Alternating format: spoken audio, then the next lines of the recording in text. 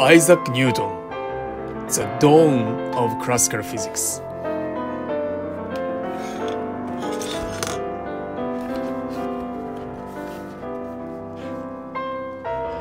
The historical turning point in the development of physics, the dawn of the classical physics, belongs almost exclusively to one man, Isaac Newton. Isaac Newton invented the mathematics required to do physics, the calculus. He developed the laws of motions and the theory of the gravity. He developed an understanding of the heat, light, and motion. He was a spectacular figure and absolutely the most important single individual in this story. And today, I'd like to take some time first looking a little bit at his life and then trying to make some sense of the early idea that Isaac Newton's generated about motions and how we understand the principle of the physics that are so essential in our understanding of the world. Isaac Newton was born in 1643. This is the same year as I mentioned the last time that Galileo died. It's about 100 years after the Copernicus published his work on the theory that the sun is at the center of the solar system. And he is born in England on a small farm. They were not a rich family, but not completely poverty-stricken either. His father died before he was born, and his mother struggled. Very early on in his life, she remarried and she moved away, leaving him to be raised by other family members and then go off to the boarding school. Little Isaac did okay in the school. He was not a superstar right away, but he very quickly began to develop. And by the time he was in what we now call his high school years now, he was really shining, and it was obvious to a lot of people that this guy really needed to be intellectually developed more than what you expect for an ordinary farmer in England in that era. He was sent off to the Trinity College in Cambridge. Now, you might think of the Cambridge as a great center of the intellect and academia in that era, but no, it was still something and backwater. It was really meant as a training ground for clergy, and there was not a lot of advice. There was not a lot of active or up-to-date academic work going on there. Newton found it, and he studied philosophy and natural philosophy, meaning the pre-scientific ideas that were being developed. And he studied mathematics, was very interested in it, and discovered that the texts were insufficient, so he had to go to the library and read the original Euclid from the Greeks. Ultimately, he began to sit down and develop his own mathematics. He was a lonely character, not very likable, didn't have very many friends throughout his entire life. He was very curious character, he never married, and it's a shame when this sort of iconic and essential human being was also just not a very guy, just not very nice guy. I find it fascinating to learn about him and trying to understand this character. When he was a kid, he grew very interested in the natural world. He would build toys, he built sundials, and he built few kites. He built the little model windmills, anything that he had to do with mathematics and understanding the world. He was fascinated, and as the story goes by, as he grew older in life, he could tell what time of day it was by looking at the shadow cast by building because his experiment as a kid. Wow.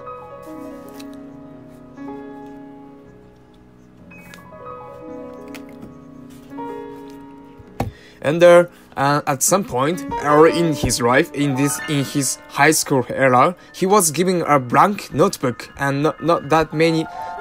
Now that may not seem like a big deal today, but in the 1600s, having a blank notebook was a fairly precious thing. He put chapter heading at the top of the pages. Early on, the pages were completely blank. he was just thinking about he would like to learn about, and his chapter heading were remarkable. And it was as though this man had a direct insight into the future development of the classical physics for the next 300 years. Astronomy, optics, heat, fluid flow, and he realized right away just by thinking about what it was that was interesting him, what the deep and fundamental physics programs were that human beings would be tackling using his methodologies for many centuries to come. Astronomy, optics, heat, fluid flow, and he realized that right away just by thinking about what it was that was interesting him, what was the deep and fundamental physics problem that were human beings would be tackling using his methodologies for many centuries to come. In 1665, he was nearly done with his Trinity College work, and he returned back to the firm because of the outbreak of the plague. Now, you have to realize that in this era, when the plague comes to England, people didn't really know how to deal with it. There was no antibiotics. What they did know, even in the 1600s, was that they didn't want a bunch of young people all clumped together in small classrooms. So because as soon as one of them had the plague, everybody in the university would be gone.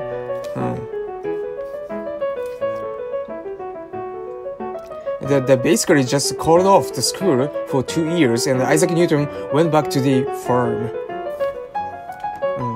He was a lousy farmer. He had no interest. It was quickly recognized to just let this guy do his own thing. And there was this surely teenager sitting on the farm for almost 2 years thinking and writing. He did experiments, yes. And he did optics experiment, he did mechanics experiment and physical experiment, and it was in this short period of time in his life that his intellect really blossomed. The vast fraction of his ultimate physics creativity was formed in this period of time. He came back to the he came back to these ideas. He developed them further later in his life, but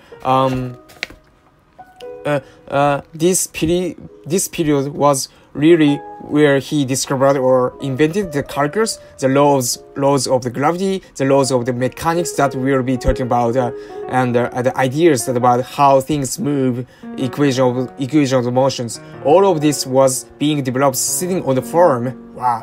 It is in this period when people tell story, probably apocryphal, about the apple falling. In some versions, the apple falls and thinks about the universal theory of the gravity. And in other versions, it falls on his head, and he has this moment of the enlightenment. It is not at all clear whether any of these things happened, of course. He was just thinking about gravity during this period of time. He was interested in Kepler's laws, which he knew about it. Remember, Kepler had discovered or described in detail how the planets moved in the solar system. These 3 mathematical laws. These laws are very accurate, far more accurate than any other had worked out in the previous year. But not understood at the fundamental level. Why did the planets move in the ellipse? How could we make sense of this? So Newton was thinking about that. He was also thinking about light. He made some brilliant discoveries about prisms and the colors of the light, of course. He was thinking about fluid flow, heat, and all of this together, all of this stuff together. He discovered quickly that mathematics he had available to him were inadequate. So using geometry, using algebra, these are the very powerful tools, but they are limited. if you want to understand the planet going around the sun, you realize that as it moves, it gets closer or further, and if it gets closer, it speeds up or slows down. The change in the position, the affecting the rate of change in its position, it's very complicated little math puzzle. And what Newton discovered was that what Newton discovered was that if he wanted to understand changing the quantities, he needed to develop a whole new formalism, a new way of thinking about mechanics.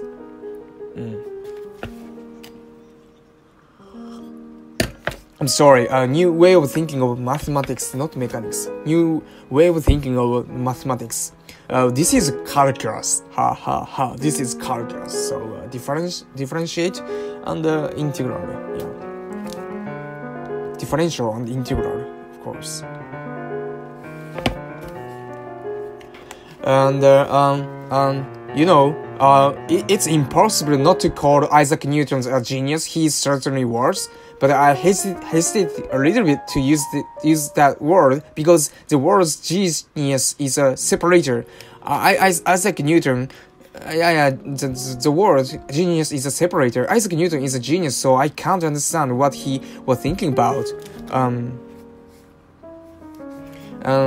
I would argue that we all can understand what Isaac Newton was thinking about. Part of this genius was that ultimately the idea that were in fact very accessible and very simple. What we might not be able to do is recreate that sort of the intense period of 1.5 years where you do it all at once. That's really quite unprecedented. Yes, so we can understand what he did and how he did, of course. That what we can't do it is doing everything in 2.5 years. Wow. 1.5 years?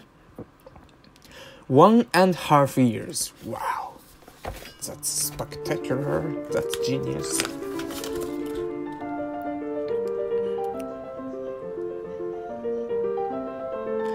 These ideas were developed and then he sat on them. They weren't published until 22 years later. And the world is very lucky that a fellow named Harry, famous for Harry's comet, came to visit Newton later in his life and convinced him to publish this. Harry was interested in the comet, and there was a conversation in which Harry asked Newton some astronomical question. Newton just knew the answer, and Harry was amazed that somebody knew the answer to these deep and difficult mathematical and physical questions. It turned out Newton said, "Oh, I worked that out when I was a young man 20 years ago." And so Harry convinced him to publish, and so Newton basically shifted gears at that later point in his life. He sat down for another absurdly intense, focused 1.5 years period, and he wrote a book called Principia, which is surely the greatest single physics text or book ever crafted. It got everything in there. It has his old ideas. It has the development of those ideas. It has many ideas about gravity and about optics, and in particular, in the Principia, Isaac Newton wrote down in a very clear way his idea about the scientific method itself. So you have to realize that the scientific method, that this method of discovering physical truths that we've been talking about, was still under the development. Yeah,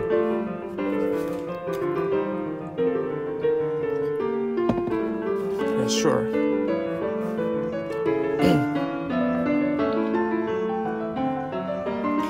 And people were arguing about thinking about how it is that you decide the nature of the world around us. And Isaac Newton's scientific method, as printed in the Principia, is still today the model we teach to the school children about how you should go about learning about how the world works. So this is Isaac Newton. He's a curious character, very egotistical and very jealous. He was prone to elastic buttocks,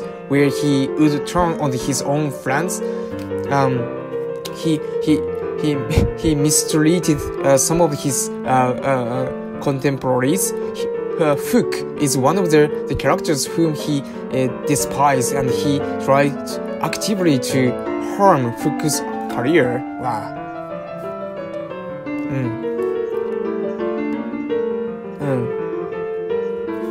So similar story with Leibniz, who developed the calculus in Germany independently, but later Isaac Newton wanted to establish that he had done it first, even though he hadn't really published it yet. So there are great, delightful stories. I would absolutely encourage you in that one of, again, this in the person where they're reading some biographies about Isaac Newton's are delightful and a lot of fun.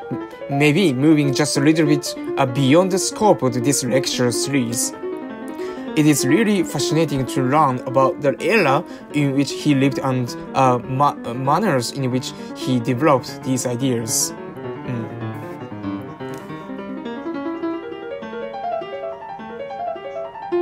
I'd like to now focus on these ideas, and I'd like to talk about in particular the laws of motion that Isaac Newton was developing.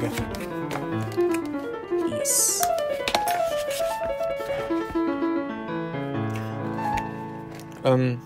So this is gonna be a basis for much of the classical physics. It forms the core idea on which we're gonna be building this course. We are gonna spend quite a few lectures talking about Newton's laws of motion. They look spectacularly simple. They are all in certain sense very, very simple ideas, but we really need to focus on them and think about them because there are some tricky aspects. A part of the brilliance of Isaac Newton's work was his ability to really clearly articulate what he meant by the words that he was using and the ideas that he was developing.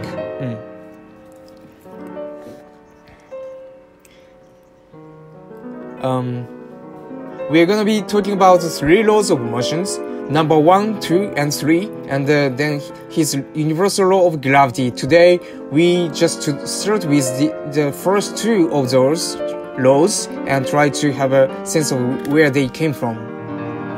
Newton's first law is now known as the law of inertia. And indeed, it's really a restatement, a reformulation of what Galileo had been discovering.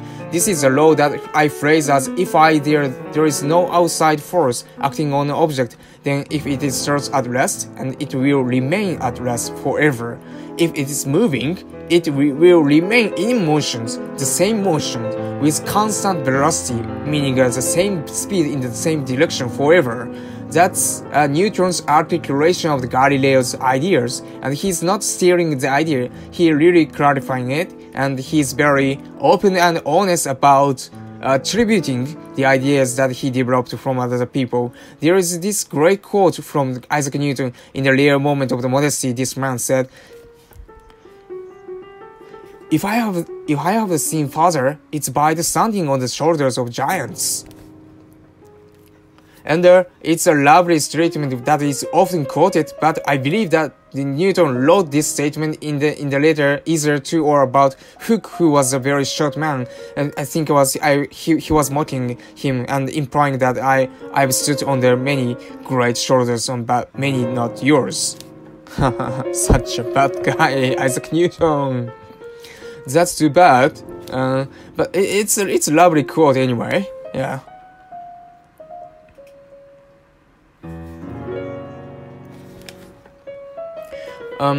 Really an important part of science is to recognize what's come before.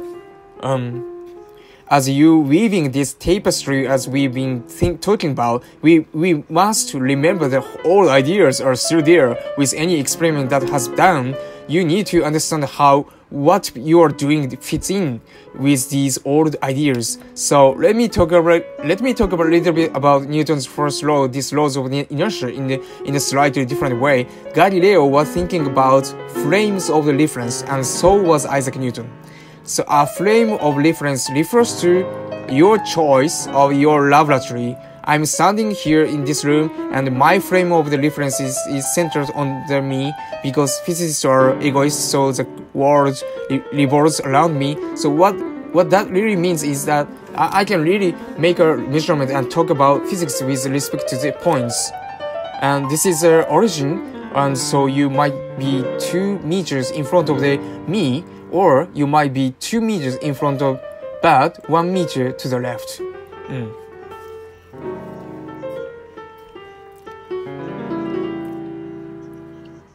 And so I can start to develop this reference frame in which I describe positions, and then velocities and their accelerations. And this reference phrase is my choice, and you have your own reference phrase. You can make your reference measurements in your reference frame. I'm sorry. So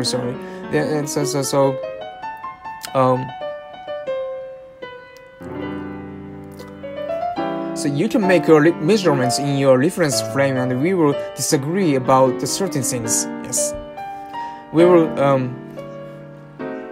So we will disagree about your position. Your position in your reference frame is the origin, and so we'll disagree with the number, the specification. But when we start talking about other things, we will agree.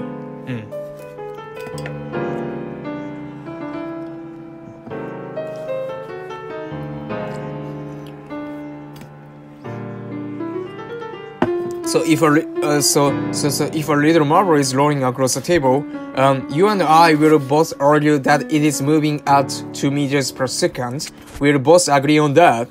However, there might be another reference frame where somebody would disagree even with that. The picture somebody who is on the little rolling trolley cart or boat or any steady moving object.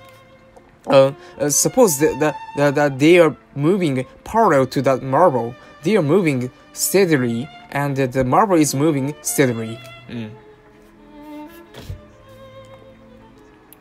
Try to shift into their reference frame for a moment. Visualize how the marble would look if you are moving along parallel to it. You look over and there is a marble next to you, and then you look over again and the marble is still next to you. Every time you look, the marble is exactly the same place.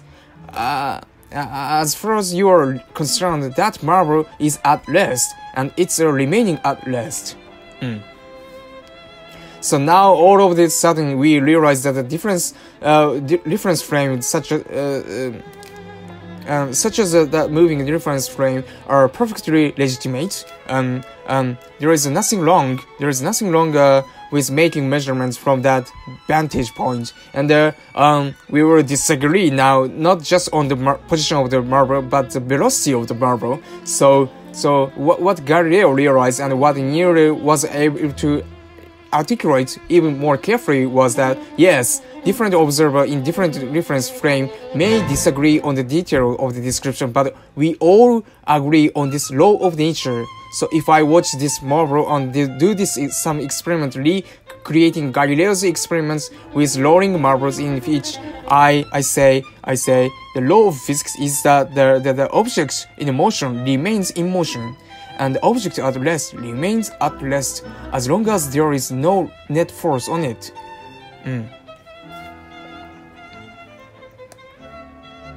Everybody agrees. Even the person who is in the moving reference frame agrees with that laws of nature. In this particular example, they saw an object at rest remaining at rest, while I saw an object in the motion remaining in the motion. But we agree on the fundamental law. This is a huge idea. Why so? This is a huge idea that some things are relative but other things are absolute is a part of the principle of relativity. Relativity doesn't say everything is relative. It says that the law of physics are going to be the same in all of these reference points. Now, this is one of the rediscoveries or redevelopments of the Galileo's work that Newton did. There was something fundamental that was missing from Galileo's work, and this was one of Isaac Newton's great insights, one of the topics that we will spend a lot of effort trying to make sense of it. What is in that cause the change in the motion of the object? So we just said if there is no force, then the object will remain at rest. But what do you mean to do? What do you need to do to make it move? Well, I've already used contemporary words and I've clued you in Newton's big idea. It's a force. It's a force. Applying force. Applying force, a push or pull, is what would change the state of motion of the object. If you don't apply the force, then you don't change the state of motion. Yes. I'm sorry, I skipped sentences.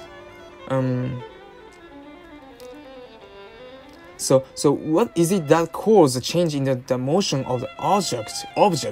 We just said if there is no force, the object will remain at rest. But what do you need to do to make it move? Well, I've already used the contemporary words and I've clued you on the Newton's big idea. It's force. Applying force, a push or pull, is what would change the state of motion of an object. If you don't apply force, then you don't change the state of motion. Wow. Newton develops this law. It's the second law of motion and it's abbreviated by formula F equal ma.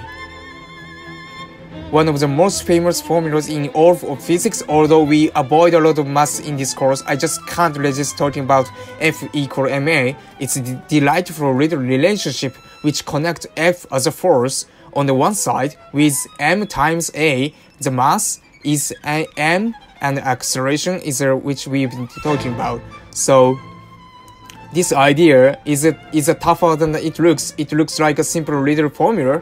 You have two of the numbers and you plug them in and you have the third one. If you are talking about traditional mathematical physics course, you would probably spend upwards of the months focusing on the equation and trying to understand how it's used, where it is used the most easily, what all of these terms means, and solving math puzzles and math problems involving these terms.